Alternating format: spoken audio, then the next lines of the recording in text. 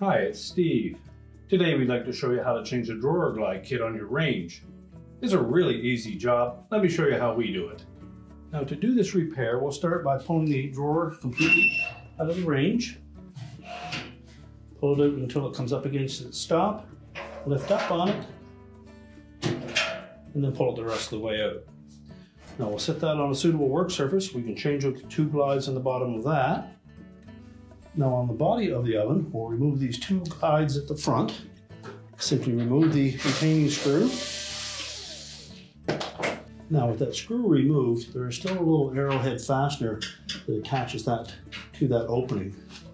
You may or may not be able to get at that with a screwdriver or a pair of needle nose pliers from behind. And if you can't, you can simply pry it upward, and then we can unhook the top of it. That will probably break that little clip, but it's just to position it anyways. And then you can lift it out. We'll discard the old one. We'll simply take our new one.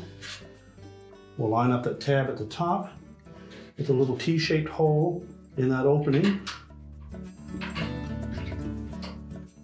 Line up that arrowhead fastener, press it into place, and then secure it with the screw.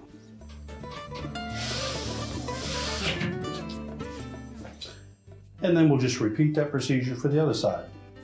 Now the new drawer glide may appear different than the original, but it is designed to fit your model.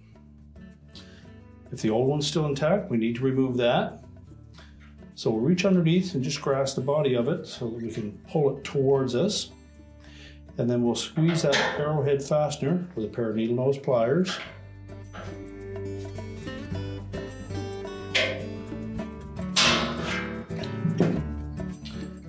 That will allow that to pop out of there. We'll discard the old one. Now with the new one, we'll line it up so that the opening for the glide is facing away from the drawer. We'll position that underneath so that that square protrusion fits up through the opening in the bottom of the drawer.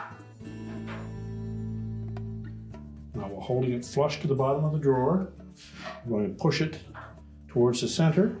And that will line up a little locating pin. Press it firmly into place, and that will cut into that pin and lock it into position. So we'll repeat that procedure for the other side, and then we can put the drawer back into the range. Now when reinstalling that drawer, we want to make sure that we engage these rear glides properly. There's a fairly wide opening facing the outside. That's going to drop down onto this flattened portion at the front. And we need to make sure that it engages the raised lip on that track. So we'll position it in the opening squarely. Make sure it drops down flush.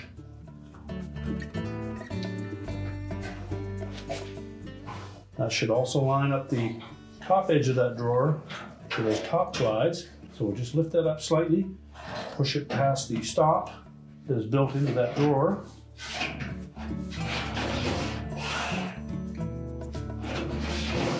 Press it all the way back.